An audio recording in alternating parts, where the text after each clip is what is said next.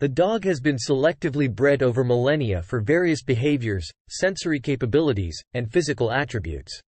Dog breeds vary widely in shape, size, and color. They perform many roles for humans, such as hunting, herding, pulling loads, protection, assisting police and the military, companionship, therapy, and aiding disabled people. Over the millennia, dogs became uniquely adapted to human behavior, and the human-canine bond has been a topic of frequent study. In 1758, the Swedish botanist and zoologist Carl Linnaeus published in his Systema Naturae the two-word naming of species, binomial nomenclature. Canis is the Latin word meaning dog, and under this genus, he listed the domestic dog, the wolf, and the golden jackal. He classified the domestic dog as Canis familiaris and, on the next page, classified the gray wolf as Canis lupus.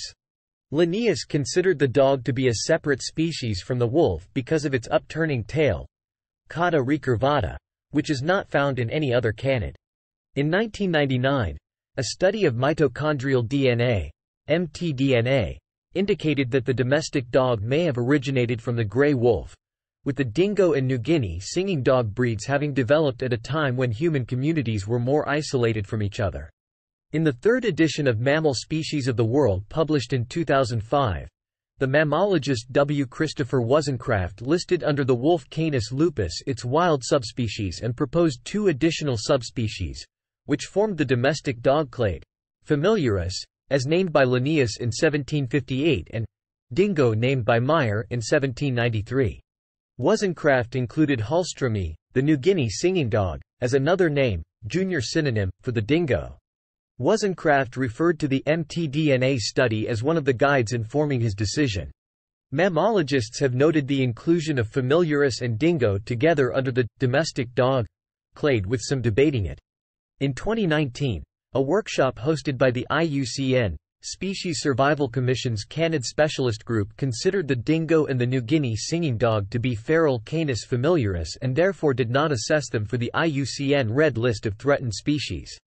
Dogs are the most variable mammal on Earth with around 450 globally recognized dog breeds. In the Victorian era, directed human selection developed the modern dog breeds, which resulted in a vast range of phenotypes. Most breeds were derived from small numbers of founders within the last 200 years, and since then dogs have undergone rapid phenotypic change and were formed into today's modern breeds due to artificial selection imposed by humans.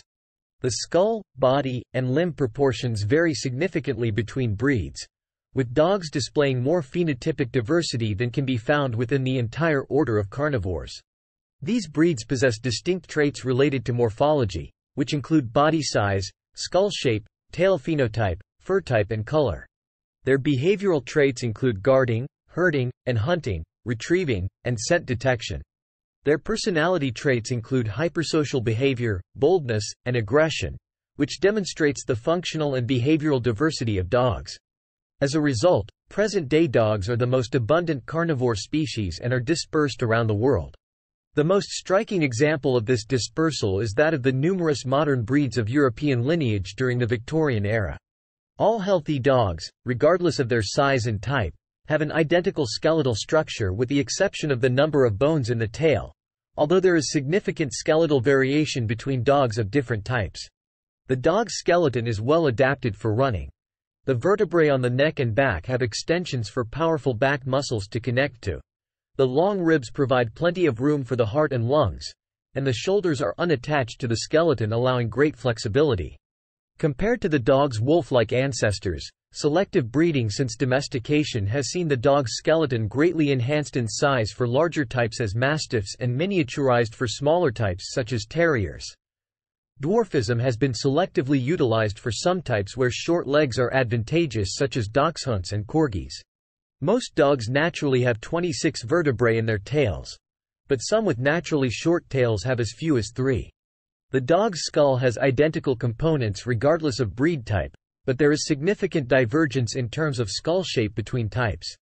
The three basic skull shapes are the elongated dolichocephalic type as seen in sighthounds, the intermediate mesocephalic or mesatocephalic type, and the very short and broad brachycephalic type exemplified by Mastiff-type skulls. A dog's senses include vision, hearing, smell, taste, touch. One study suggested that dogs can feel Earth's magnetic field. The coats of domestic dogs are of two varieties. Double, being familiar with dogs, as well as wolves, originating from colder climates, made up of a coarse guard hair and a soft down hair, or single, with the topcoat only. Breeds may have an occasional blaze, stripe, or star of white fur on their chest or underside. Premature graying can occur in dogs from as early as 1 year of age. This is associated with impulsive behaviors, anxiety behaviors, fear of noise, and fear of unfamiliar people or animals. There are many different shapes for dogtails: straight, straight up, sickle, curled, or corkscrew. As with many canids, one of the primary functions of a dog's tail is to communicate their emotional state, which can be crucial in getting along with others. In some hunting dogs, the tail is traditionally docked to avoid injuries. Some breeds of dogs are prone to specific genetic ailments such as elbow and hip dysplasia, blindness, deafness, pulmonic stenosis, cleft palate, and trick knees. Two severe medical conditions significantly affecting dogs are pyometra, affecting unspayed females of all breeds and ages, and gastric dilatation volvulus, bloat, which affects larger breeds or deep-chested dogs.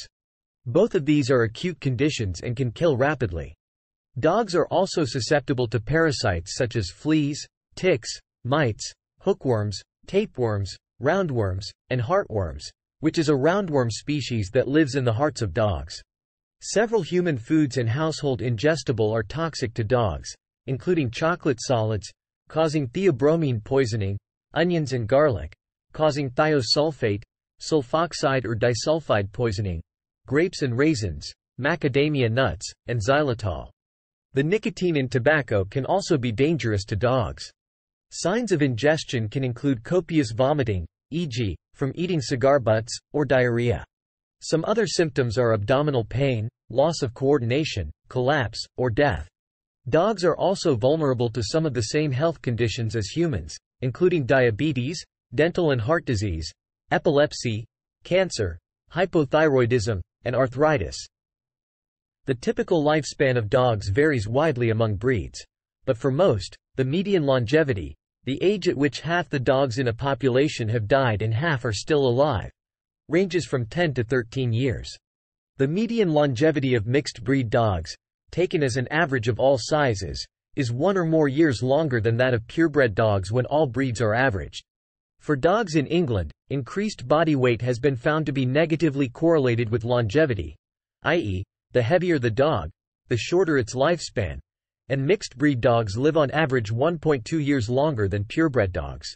In domestic dogs, sexual maturity happens around 6 months to 1 year for both males and females, although this can be delayed until up to 2 years of age for some large breeds, and is the time at which female dogs will have their first estrus cycle. They will experience subsequent estrus cycles semi-annually, during which the body prepares for pregnancy. At the peak of the cycle, females will become estrus, mentally and physically receptive to copulation. Because the ova survive and can be fertilized for a week after ovulation, more than one male can sire the same litter.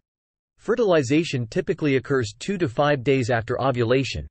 14 to 16 days after ovulation, the embryo attaches to the uterus, and after 7 to 8 more days, a heartbeat is detectable.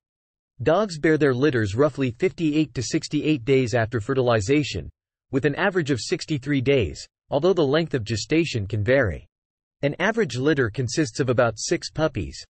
Neutering is the sterilization of animals, usually by removing the male's testicles or the female's ovaries and uterus, to eliminate the ability to procreate and reduce sex drive. Because of dogs' overpopulation in some countries, many animal control agencies, such as the American Society for the Prevention of Cruelty to Animals, ASPCA, advise that dogs not intended for further breeding should be neutered, so that they do not have undesired puppies that may later be euthanized. According to the Humane Society of the United States, 3 to 4 million dogs and cats are euthanized each year. Many more are confined to cages and shelters because there are many more animals than there are homes. Spaying or castrating dogs helps keep overpopulation down. Neutering reduces problems caused by hypersexuality, especially in male dogs.